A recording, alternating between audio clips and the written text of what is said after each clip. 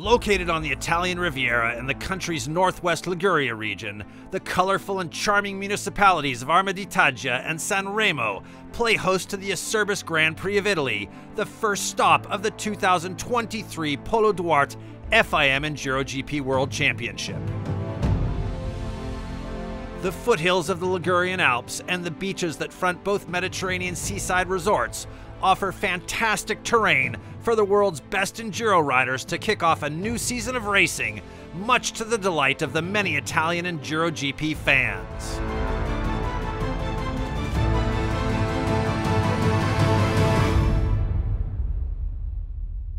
The first Grand Prix of the year offers the opportunity to get caught up on the changes made to the different teams during the off-season, as is the case at Sherco Factory Racing with their new recruit, Will Ruprecht. Yeah, new scenery is nice. Welcome with open arms to the team. They've been really good and open-minded in the pre-season testing, so see what we can make of it. Huh? We have a new rider, Will Ruprecht. Okay, we had the pre-season a little bit complicated because we have a little injury with him.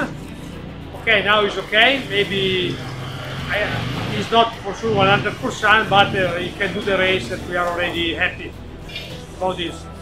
The first Grand Prix of the year offers the opportunity to get caught up on the changes made to the different teams during the off-season. The Magno Range FIM Women's Enduro World Championship is back at the Italian Grand Prix. With 17 riders from 10 nationalities entered, some new faces are discovering life in the paddock in Arma di Taggia, San Remo. It's my first EnduroGP and I'm really nervous to start on the sand and on the rocks, but the special is really beautiful. It looks like Marine is in good hands and the LM Racing Team technician has all her suspension issues under control.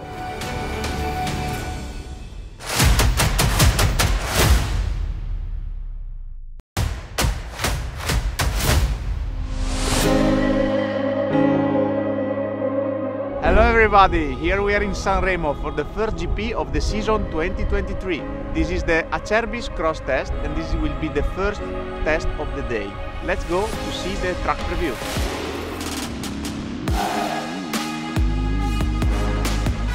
Immediately out of the park firm, riders will enter to the Acerbis cross test, a fast warm-up for them, wide open in the deep sand of the Arma di Taggia beach.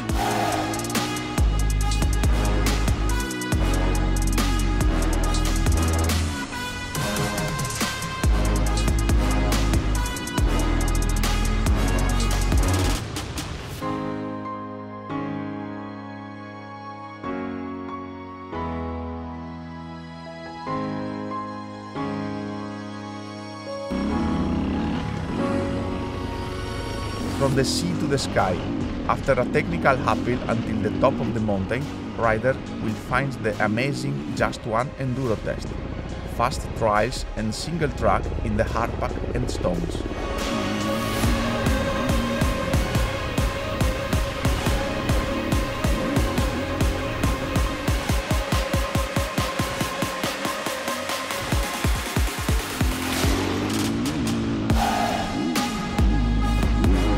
The last test of the lap will be the Polysport Extreme test. It starts with a steep and difficult downhill till the bottom of the valley, where a very demanding uphill starts, with many step-ups in a path full of rocks.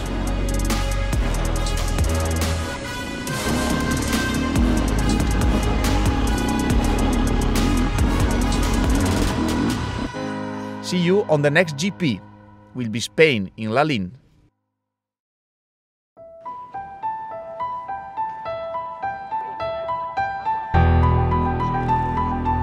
EnduroGP isn't just about action on the track. During the liaisons, the riders need to be careful and follow the rules of the road or risk running afoul of the police. In Italy, the local polizia are proud to play a role in maintaining safety at the Grand Prix and are fans of EnduroGP. Some EnduroGP riders are even members of the police force. Yes, he's in the sport group for the Polish. He's many years in this group. He's playing for me. And yeah, it's the first race in Italy. Very happy to start the new season. See you Saturday, Sunday.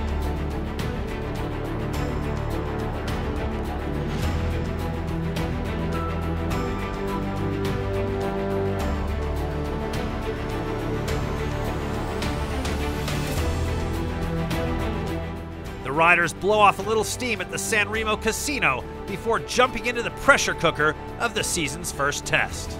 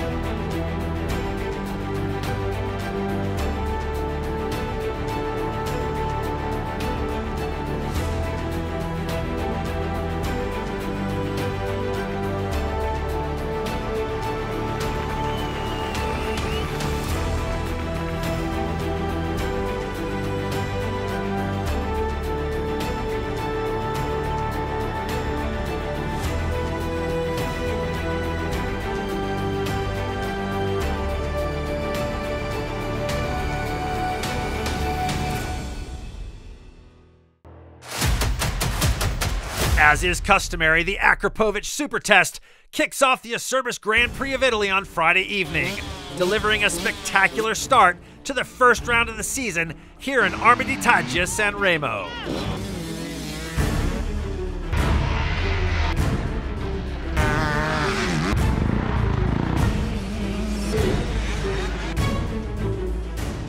Yeah, just checking out the first super test of the season.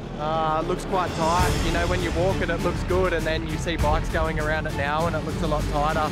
Designed by the San Remo Motor Club, the track twists and turns along the seafront and favors those riders hungry to hang it out in the soft sand in front of the many Enduro fans, curious tourists, and locals who come to check out the fast riding action in the first test of the weekend. Bike is feeling great, so yeah, I'm ready to fight. Reigning Enduro Junior World Champion Zach Pichon steps up to the senior ranks in style as the CH Racing Sherco rider is fourth fastest. Back on form, defending Enduro 3 champion Brad Freeman pilots his Beta Factory 300 two-stroke to third place. Super Test specialist Matteo Cavallo is the fastest of the EnduroGP riders, finishing second, 0.08 of a second in front of Freeman. Swedish junior Axel Semb posts a blistering time on his Husqvarna to take an early lead and end up winning the Akrapovic Super Test by 1.5 seconds.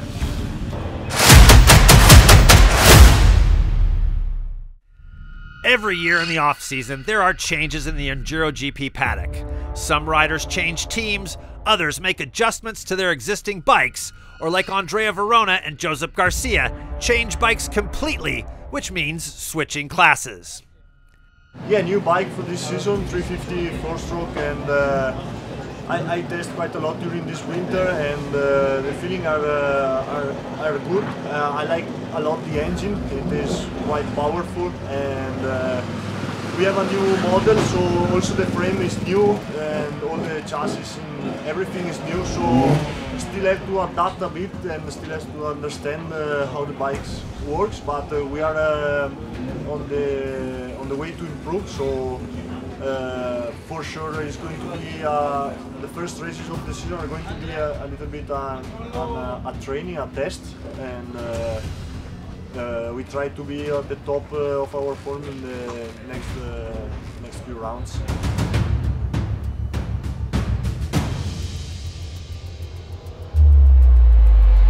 Yeah, new season, happy to be here again.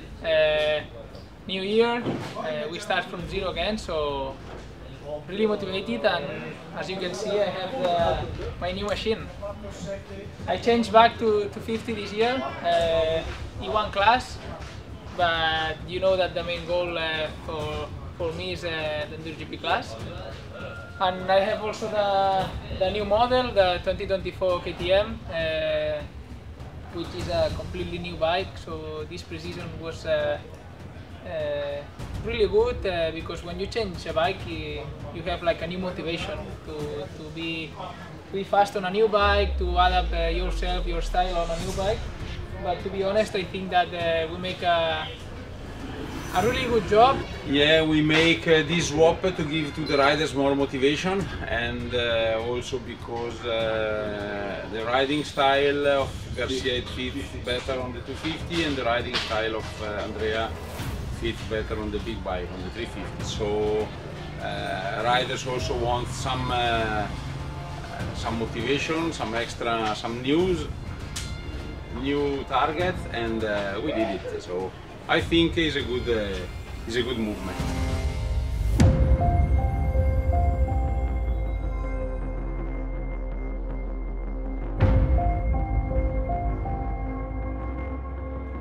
The Polysport Extreme Test certainly lives up to its extreme billing, pushing the riders to their limits on the steep up and downhill sections and rocky step-ups.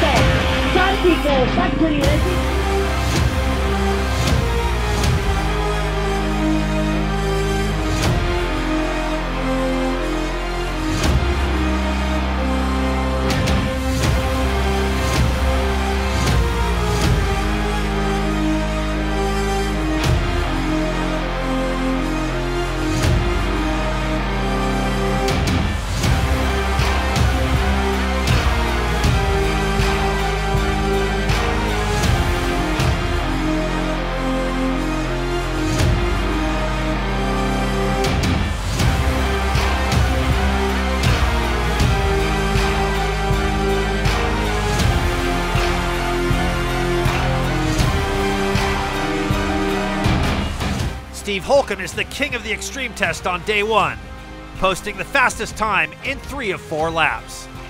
Andrea Verona manages one extreme test win in stage 1. My feeling and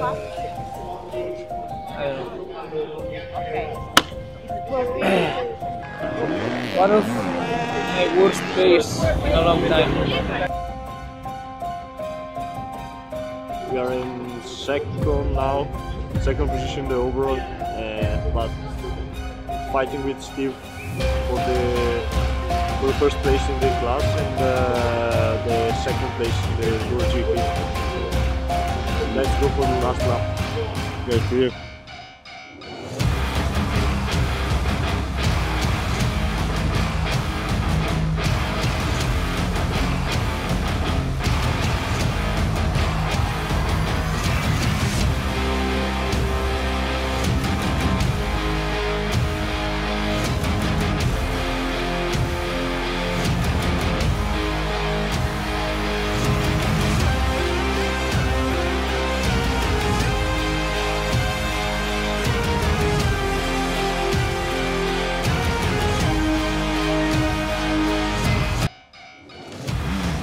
Brad Freeman is unstoppable in stage 1, taking first place by almost 25 seconds.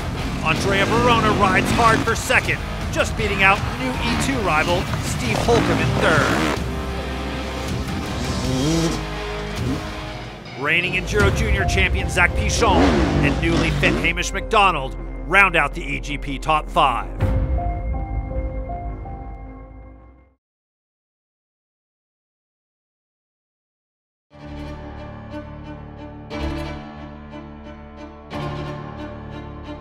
Defending E2 World Champion Will Ruprecht is slightly injured, but takes to the track nonetheless on his new Sherco. Billy Bolt races his Super Enduro World Championship winning 350 Husqvarna, but doesn't have the same success as at the Italian GP 2 years ago. Red Moto's Thomas Oldrati just manages to crack the EnduroGP top 10 at his home Grand Prix. Team Beta Oxmoto's French representative, Théophile Espinasse, takes third place in E1. TM Racing's Matteo Cavallo is one of only 4 riders to win a special in the first stage. Mikael Persson flies his factory 2-stroke Husqvarna to second place in Enduro 3. Josep Garcia loses his rhythm after a big crash on his new 250 4-stroke KTM and can do no better than second in his first race in Enduro 1. Sherco rider Hamish McDonald is also back from injury and back on a class podium with third place in Enduro 2. On a slightly smaller 350 Beta this year, Steve Holcomb impresses in the challenging conditions, finishing 4 seconds shy of Verona for second in E2. Defending EnduroGP and E1 champion Andrea Verona takes his first stage win in E2 on his new 350 Gas. Putting an injury-plagued 2022 season behind him, Brad Freeman returns to the top step of the EnduroGP podium for the first time since winning the title in 2021. At the end of round 1 of the Magna Range FIM Women's Enduro World Championship, Jane Daniels leads the standings, followed by Jessica Gardner and Mireia Badia. Mireia Badia takes 4th and 2nd to finish the weekend 3rd in the women's standings. Jessica Gardner takes 2nd and 3rd and sits 2nd after her first round back to World Championship racing. Reigning 3-time world champion Jane Daniels pushes hard to win both stages at the Grand Prix of Italy. The Enduro Open World Cup features an eclectic mix of privateers, former EGP competitors, and retired pros from other disciplines. In Open 2-stroke, Jiri Hadek is first with Robert Friedrich second and Tim Lewis finishing up in third. Jiri Hadek leads the Open 2-stroke standings after the Grand Prix of Italy. After the first round of Open 4-stroke racing, Enzo Marshall leads the class in front of Alejandro Ceballos Escalera. Alejandro Ceballos Escalera finishes second in both stages in Italy. Enzo Marshall sits top of the Open 2-stroke class with first place on both days of racing on the Italian Riviera. In the Open Senior standings, it's a 1-2 Italian sweep with Riza and Bellotti atop the podium. 2-time reigning Open Senior champion, Andrea Bellotti, takes second both days at the GP of Italy. Alessandro Riza sweeps the Open Senior category on the first weekend of the year. Freeman, Verona, and Holcomb top the EGP podium on day 1.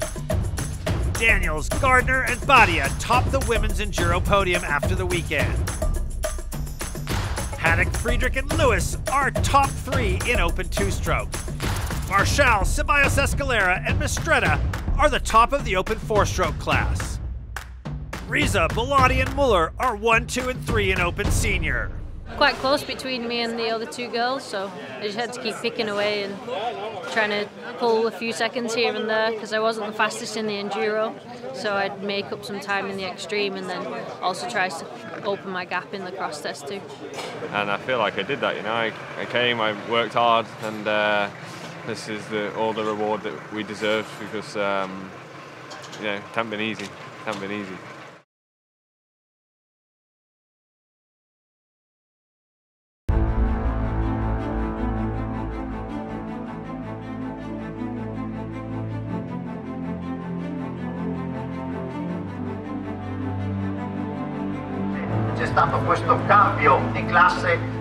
After more than 7.5 hours of racing in Stage 1, the riders know the fatigue and the rougher conditions on the special tests will push their physical and mental stamina to the limit by the end of Stage 2.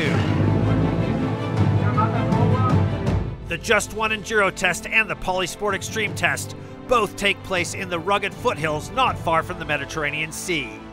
The rocky, tight, dusty tracks present challenging conditions that separate the truly elite riders from the rest.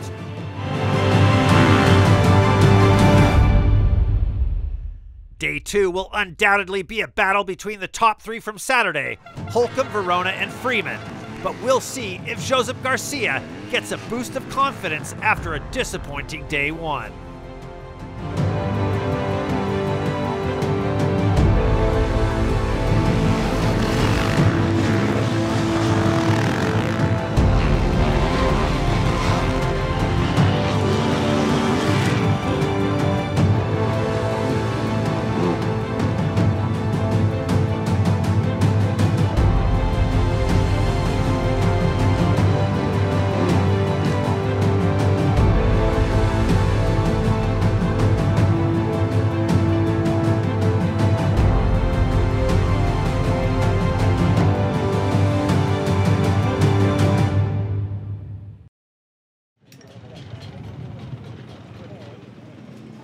pushing hard.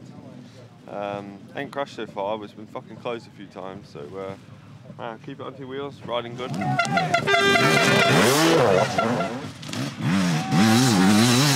Yeah, feeling good on the first lap, and yeah, second lap, kind of so far so good.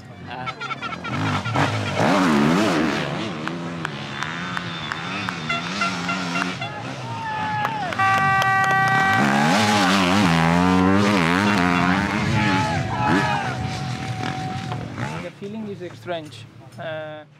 It's so stony. It's not my favorite terrain.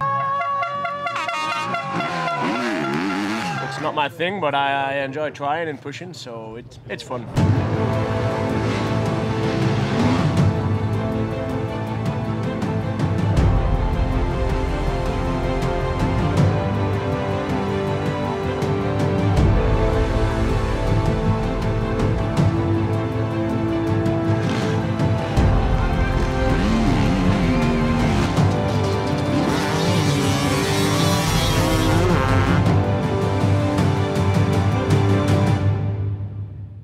In the final stage of this Acerbis Grand Prix of Italy, Freeman, Verona, and Holcomb grabbed the podium places, with Garcia and McDonald rounding out the top 5. Teofil Espinas bags 3rd in E1 for the 2nd stage in a row on his Beta. Honda Red Moto's Thomas Duarte improves to 2nd in E1 on Sunday in Italy. Mikael Persson takes 2nd in E3 for the 2nd day in a row in San Remo. Nathan Watson shrugs off his broken chain from Stage 1 to take 10 points in Stage 2. Hamish McDonald is 3rd in Enduro 2 for the 2nd stage in a row on his Sherco. Joseph Garcia misses the EGP top 3 by 3.64 seconds, but is still content with his first win in Enduro 1. Not long after recovering from a shoulder injury, Steve Holcomb is very happy with another 2nd in E2 and 3rd in EnduroGP standings after round 1. On home soil, Andrea Verona goes 2 for 2 in Enduro 2 on his gas and finishes the Grand Prix of Italy, sitting 2nd in the EGP Championship. Jed Etchells leads the Galfer Enduro Junior World Championship, with Jeremy Sydow beating out Max Allen in the fight for round 1 class runner-up. Max Allen is quick in the sand and on the hard pack, leaving Italy 3rd in the standings. Enduro unknown Jeremy Sydow puts his motocross skills to good use to win day 2 and finish the stage 2nd in the class. Fantic's Jed Etchells goes 1 and 2 on the weekend to take an early lead in the Enduro Junior standings. After round 1 in Youth Enduro, Kevin Cristino, Thibaut Giraudon, and Léo Joyon lead the standings. 3rd in both stages sees Léo Joyon into 3rd in the class on his Beta. In Youth Enduro, Thibaut Giraudon claims 2nd place on the class podium. Kevin Cristino rides away from his home GP 1st in the youth class on his 125cc Fantic.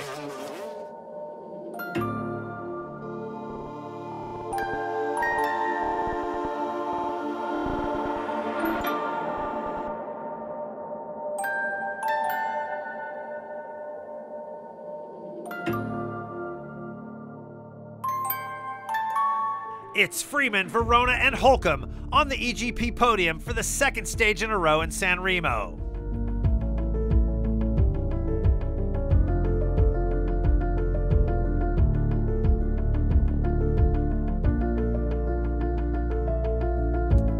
Etchells, Sydow, and Allen get the job done again in Junior Enduro.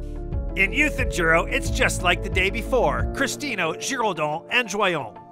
In the 2023 Paulo Duarte FIM EnduroGP World Championship standings, after round 1 at the Acerbis GP of Italy, it's Freeman, Verona, and Holcomb 1, 2, and 3. Yeah, this year I can say I won both days, and I'm not massively stoked about it, you know, because yeah, I won, but there's still a lot to work on, you know. So for the next GP, there's some homework to be done, and you best make sure I'm fucking ready for it. It's been a great start to the year on the edge of the Mediterranean Sea, with plenty of spills and thrills at the Acerbis Grand Prix of Italy. In round 2 of the Paulo Duarte FIM EnduroGP World Championship, the paddock sets up in Lalín, Spain.